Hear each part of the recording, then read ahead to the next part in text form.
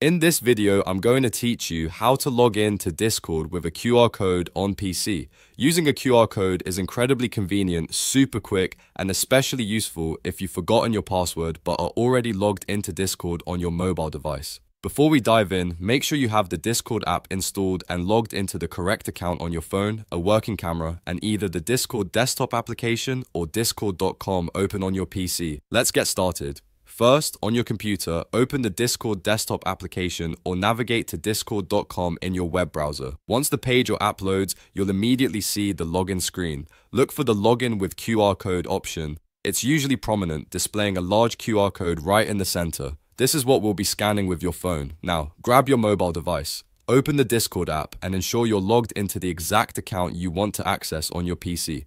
Next, tap on your profile picture, which is typically found in the bottom right corner of the screen, to open your user settings. Scroll down a bit within this menu and you'll find an option clearly labeled Scan QR Code.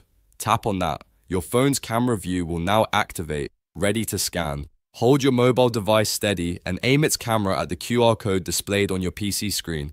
Ensure you're not too close or too far and try to minimize glare on your computer screen. Once successfully scanned, you'll see a quick animation or a prompt appear on your phone. On your mobile, a confirm login screen will now be visible.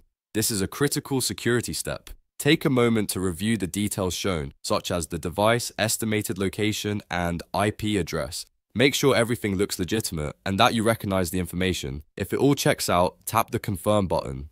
Instantly, your Discord client on the PC will automatically log you in. A quick word on troubleshooting. If the QR isn't scanning, try adjusting your phone's distance, ensuring good lighting, or cleaning your camera lens. Always make sure your mobile app is updated to the latest version if you can't find the scan option. And for your security, never scan QR codes from unknown or suspicious sources and always review the login details on your phone before confirming. And just like that, you've successfully logged into Discord on your PC using the convenient QR code method. It's a fantastic, secure way to access your account without typing a password. If this guide helped you, please give the video a like, leave any questions in the comments below, and subscribe for more helpful tech tutorials. Thanks for watching.